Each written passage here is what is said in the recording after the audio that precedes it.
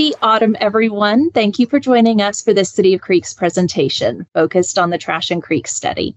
I'm Jessica Wilson, Interim Division Manager of Environmental Monitoring and Compliance. While you won't have time during this talk to walk 110 miles like our scientists did for this study, I fully support team members taking this as a walking meeting on their phones to enjoy the physical and mental benefits being outside in this gorgeous weather. This past winter, staff from our department collected 19,467 observations in 20 creeks across Austin in an effort to evaluate trash intensity and sources across the city. Results did not indicate statistically relevant correlations. However, the study did yield new insights to the problem facing our community. Please join me in welcoming Applied Watershed Research Supervisor Andrew Clamann as he shares more about the study and recommended strategies to address trash in our community. Wonderful. Thank you for that, Jessica.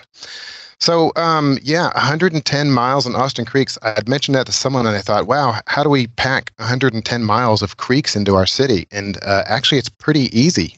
Creek miles wiggle and wind all through our city. And actually, we only looked at 110 miles. If you want to talk about just the creek main stems, we actually have about twice that much. We have about 200 miles of creek main stems, just these big named creeks, just in our city limits. We're not even talking about the ETJ here. If you want to expand that out to ETJ, you're looking more like 500 miles. And if you want to include all the little tributaries that flow to all these little creeks, we've actually have thousands of miles of creeks. But we're just going to be focusing on a couple of select creeks, the big ones here in the city limits. Our big study and all our benchmarking basically just said that all the trash in the creeks, where it's located, how much of it is, what kind of it is, it doesn't correlate well to all the sources that you'd think of. A lot of people point fingers. Oh, it's the apartments. Oh, it's the commercial facilities. Oh, it's these people that back it up against the creek. Oh, it's the dumpers. Oh, it's the encampments. Oh, it's this. You know what we found is really there are no single scapegoats. We can't point to any one thing because the problem is all of us. And the solution has got to come in a three-pronged approach.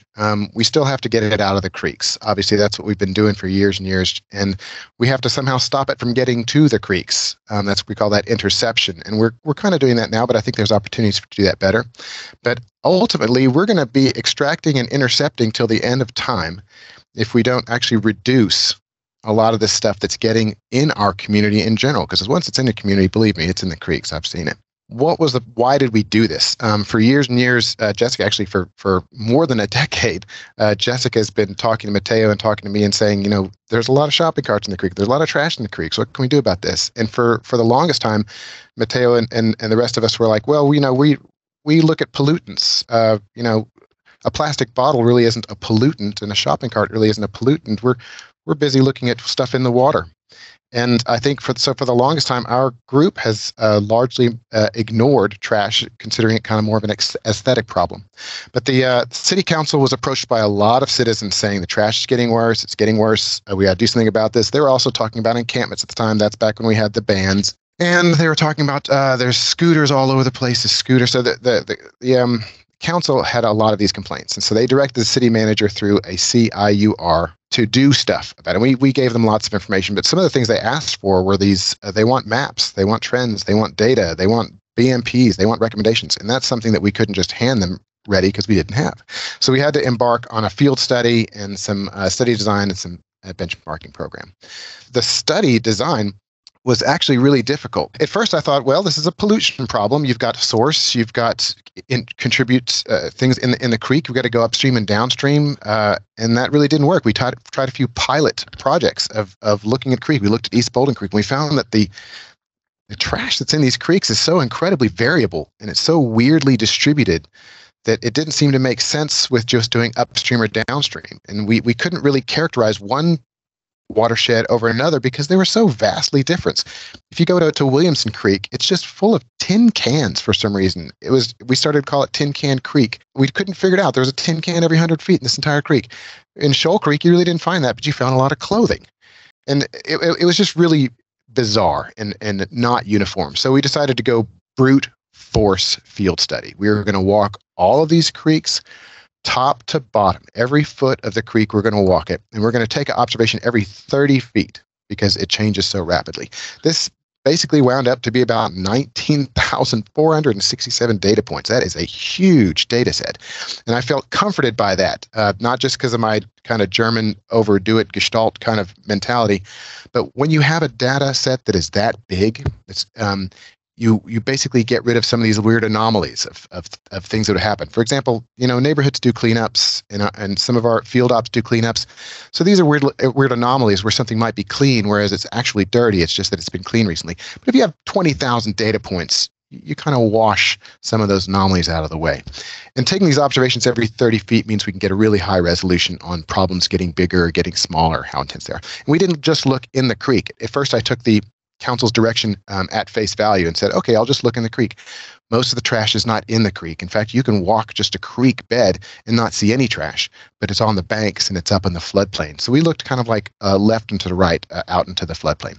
So one of the things that council wanted to know, I'm not going to focus on this for this study really, was scooters. They were worried about all these scooters getting thrown in creeks. Anecdotally, they were saying people threw them in Lady Bird, which they do, and they threw them in creeks. And there's a lithium-ion battery and other electronic components that's a terrible water quality problem, which is debatable. But yes, you don't want to have electronics and batteries in the water. We worked with 311, and 311 worked with ATD, Austin Transportation Department, and they in their app, their existing 311 app, and if you don't have the 311 app, get it on your smartphone immediately. You just download the Austin 311 app, and any problem that you see that's in their service options, you can just report to them seamlessly. You can give them any kind of direction.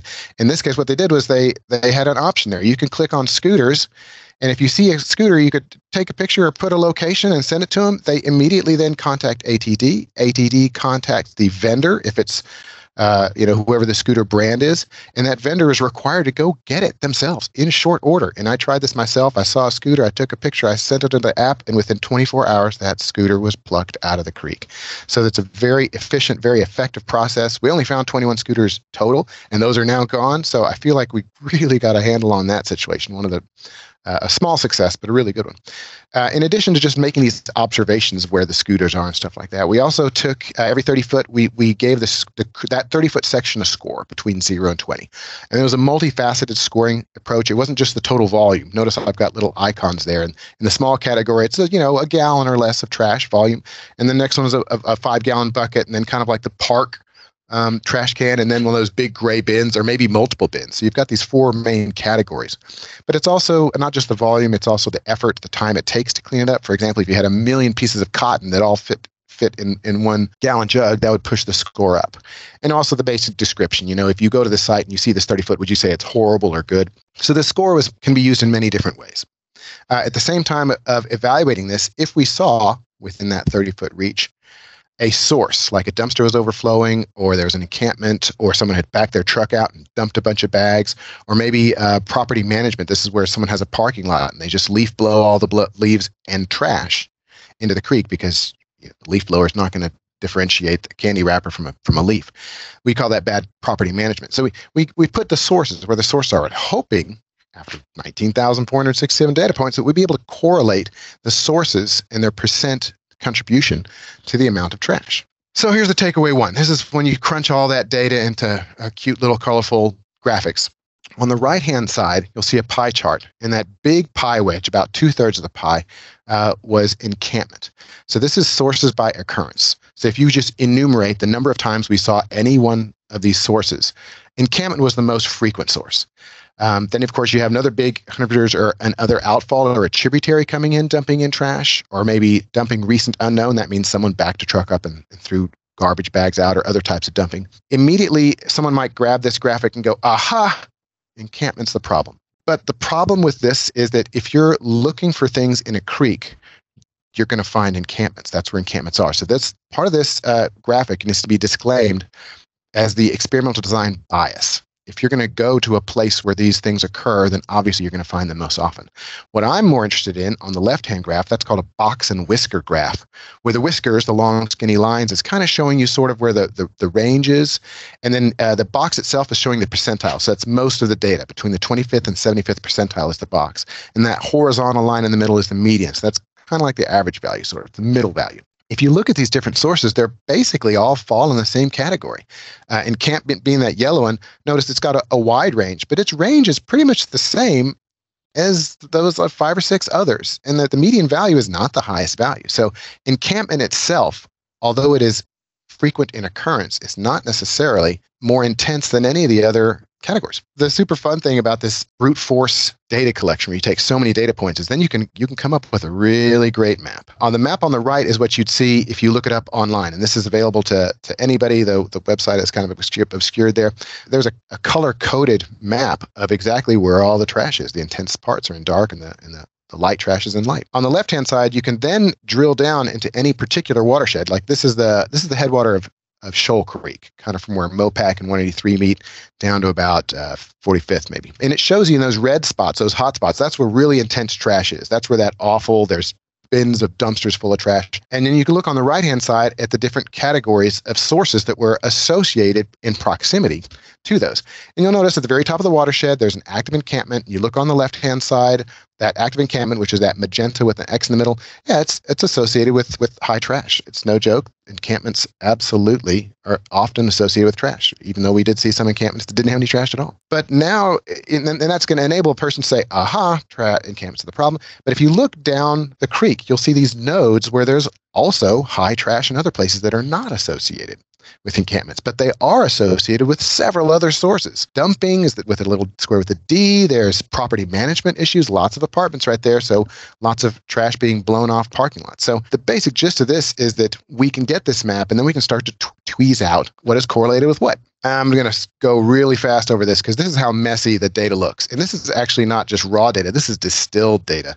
This is after you condense and amalgamate some of these information. But each of these watersheds can be looked at differently. And notice how different each watershed is.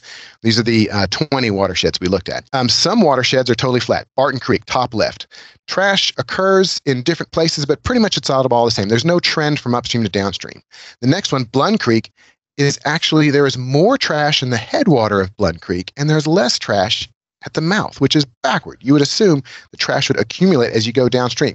Some of those happen. The reason why I have this graph in here is just to show you what a mess, pun intended, trash in creeks is. It doesn't play by the rules. It doesn't move like a normal pollutant would, and each watershed is very different in how it hangs up. I give all this data to our brilliant geospatial analysis folks. We put small buffers around the trash, like a 300 foot, thinking, okay, well, most of the trash is pretty much concentrated around that area. You could see riparian ownership would be more influential than, say, the surrounding watershed.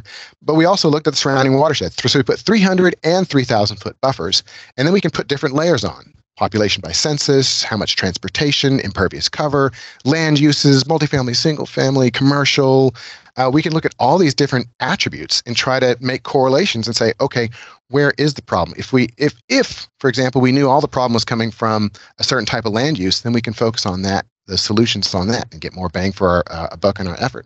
And this is where Andrew becomes extremely disappointed and sad, because no matter how we looked at this, and believe me, we looked at this 6 ways from Sunday. We tried every layer we could think of. We tried different size buffers. We tried different types of clusterings, and there were just no statistically significant correlations. It didn't matter whether it was single family land use, where you would assume someone would be really, vested in the area around them, or whether it was multifamily or commercial, or whether it was parks, or whether it was lots of impervious cover. It blew my mind that there was not a single statistically significant correlation between an attribute and the trash. But I'm telling you, after I walk 110 miles of these creeks, I understand why. And that's because trash doesn't flow through a system from a source and then downstream just like any other pollutant would. It's physical. It stops. You'll find these backwater eddies where all the trash is trapped. Or you'll find these areas of thick vegetation where all the stuff gets hung up. Or you'll find where the stream widens and the energy goes down, so then all the trash kind of stops and then goes fast again when the stream narrows. So the physical attributes of a stream has huge impacts on where the trash stops and where it is. And there is everything in these creeks. It doesn't matter. It was construction related. It was traffic work related. It was encampment related. It was kid related. There was toys everywhere. It's retail. It's every single thing you can buy, trade, beg, borrow, or steal in this town is in the creeks. There's lawn mowers. There's all kinds of stuff. The most frequent thing we did find, if you were to just, one of everything, it's going to be single-use plastics. All the bottles, all of the fast food containers, all these single-use things we depend on are there. And when people say, trash is increasing in this town, I believe it. And I don't think it's just because of our population is increasing or just because changes in demographics or changes in encampments. It's because we are all growing more and more dependent on all of these single-use plastics. You can't avoid it nowadays. I know people who do. Ana Gonzalez is one of kind of my mentors in using less stuff. And it's even impossible for her to avoid it. We need to, though, because it's all in our creeks. If it passes through our hands, it's going to get to our creeks. Takeaway number 5 here is that where you find the trash is really interesting. And those dense, those really horrible, lots of bins worth of trash, and there's just a 30-foot reach, those are only 10% of our creek distance. And although it's only 10%, so let's say out of 110 miles, 11 of those miles, 10%, has 76% of all the trash. And these areas are just areas of deposition of trash during small storm event, because that's where the trash gets stuck. But it's also an area of export. It's also an area that propagates trash, because in a big storm event, a lot of that stuff will mobilize and go downstream. So it occurs to me that this is an opportunity. If we were to focus on just these sites, we may stop a lot of that transport of the 76% of all the trash that's in our creeks. So it's kind of a strategic site selection type opportunity. And I want to stop anybody by thinking, oh, well, if the trash is getting stopped by all these trees, all we have to do is get rid of all these trees in the creeks, and then the trash will just flow on, which is actually the opposite of what we want, because it'll go somewhere. It goes to the lake. These trees are actually an opportunity. They stop the trash for us. They're kind of like trash catchers. So they're strainers. They strain out the trash so that we can then get them out before it gets to the lake and then the Gulf of Mexico ultimately. So the field report provided a lot of information, and it also provided some very site-specific recommendations, as well as some kind of like structural control opportunities, and then larger things like education outreach and coordination with partners. But at the same time, I was out in the creeks doing this with other staff. Layla Goslink, I hope you guys remember Layla Goslink, super wonderful woman from our group, engineer. She was doing benchmarking. So she was researching regionally and nationwide and even globally, what are other municipalities, what are other organizations, how are they approaching this problem? Because everybody's got this problem. She distilled it down to 3 type of categories for what others are doing. And that goes back to that extraction. How do you physically get it out?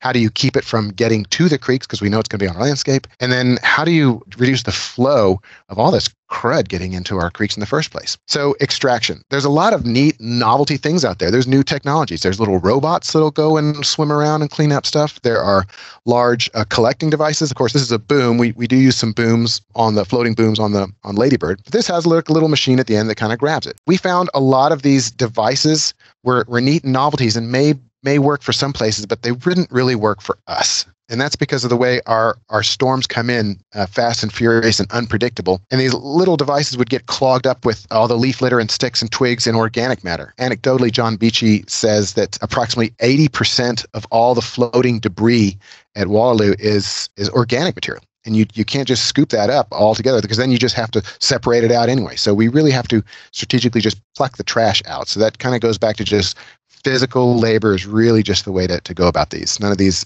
new contraptions will work. And we actually had a guy from France bring us one of these cool little robots that you plunk in the water and it swims around and picks up trash. Although he said it might work in some places like Waterloo Inlet maybe, he wouldn't even put it in Ladybird because he thought it was going to scoop up too much plants and too much fish and stuff. So definitely wouldn't work for our area. We're just going to have to brute force pick it up. But there are ways you can crowdsource this stuff. And I know that I've just been notified that the Austin Rowing Dock actually does some of this. They have a meetup group where they'll let you have a free hour's worth of kayak if you promise to bring collect a bag of trash and bring it back. And that's neat. I think we should ramp that up. But there's neat opportunities out there with Chicago and other people around the world that are getting people to kind of see the problem and be a part of the solution. And you can see all these people look pretty happy. They're having a good time. Interception is where the trash is on the landscape, a storm or wind or whatever could bring it to the creek, whether it's through the storm drain or just down the street or something like that. Overflowing dumpsters we found to be a big source, and shopping carts. My God, I saw so many shopping carts in the creek. A minimum somewhere between 500 and 700 shopping carts we noticed just in our 110 miles. And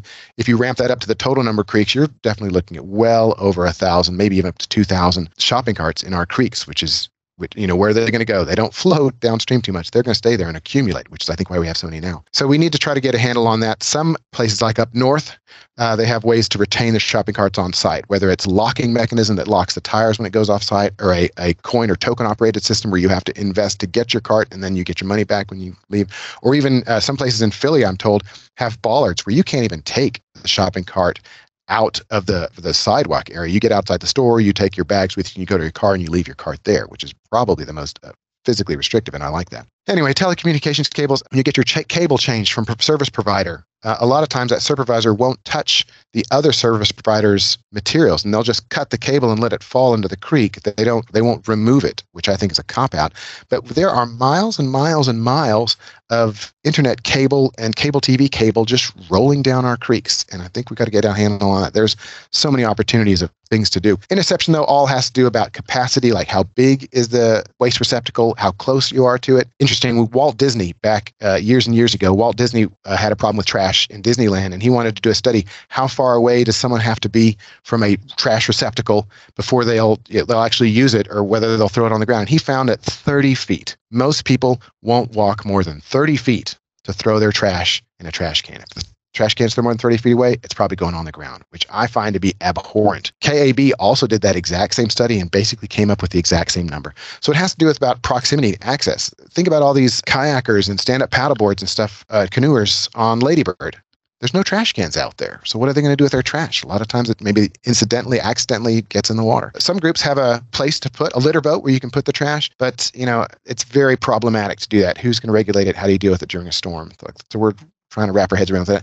And storm drains. Of course, all our storm drains in our, not all of them, but most of our storm drains in our curbs go straight to a creek. Now, we've tried that before. Actually, we've like an inlet guard where it lets the water go through, but not the trash. But if you block or clog one of these things, now you've got localized flooding. So that's a big problem. Our education department has already started something that we found and said, hey, it would be a great idea. Let's do it. Adopt a drain. Somebody else is doing it. But then I find out, of course, our education department is way ahead of me, as usual. And they've already got this program. They're starting to ramp it up. So look to that in your future, that individuals may be able to adopt a drain instead of an entire creek. So source reduction is really where it's at. The reason why we have all this stuff in our creeks is because of our disposable society. When you get something in the store, it's wrapped in a package that's wrapped in a package. They put it in a bag, and then they put that bag in another bag, and then you go home. What do you do with all this packaging? So packaging, single-use, disposable things, we're just dependent on them. It's just saturated in our society, and it continues to increase. We tried the bag ban, but state politics won't let us regulate containers for food. But that same problem's in Florida. And right now, Florida is regulating styrofoam not as a container, but as a pollutant, because styrofoam is kind of nasty. I think there are ways to get source reduction politically, and maybe we work with our partners and our businesses. Austin Water is really being great. They're adding more water stations so you can reduce your dependence on single-use bottles. After a while, we'll have more water stations around where carrying around a bottle, you can fill it up easier. Someone said to me the other day, I hate having go into a restaurant and taking my leftovers in a styrofoam thing.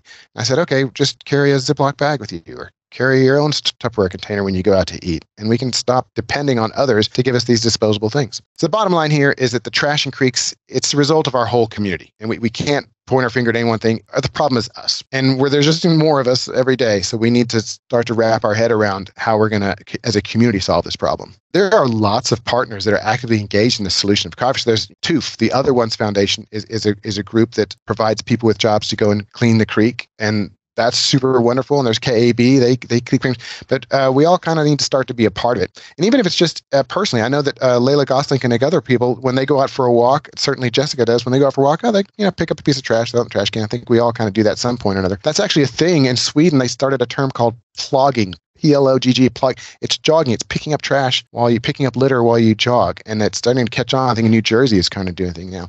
Anyway, certainly be careful and don't pick up anything hazardous. But I think we all are complicit in the problem by engaging in this single-use trash stuff. So let's all be part of that problem, the solution. Now, the next step here is that we are working to improve efficiency and effectiveness of the programs. We're going to work with our partners to do all these kind of three-pronged approach. We're going to go back to council here in a little while and provide them with actual recommendations that they could do, not just directing staff to do stuff, but maybe even politically, where they can start to work on some of this reduction instead of just the extraction and the interception, which we're working on. Huge thanks to Layla Gosling, who did all the heavy lifting on the benchmark research. Big thanks to all the people who got in the creeks with us and walked in these creeks and saw depressing and horrible stuff. Jeremy Walker-Lee was a temporary employee for us. He walked more miles than I think anybody. Of course, most of the members of my team walked a lot of miles. And the data management, of course, Rob's always in there. Any project you have, you got to have someone to manage the data and then do all the GIS work and help with the QAPP and all these other things.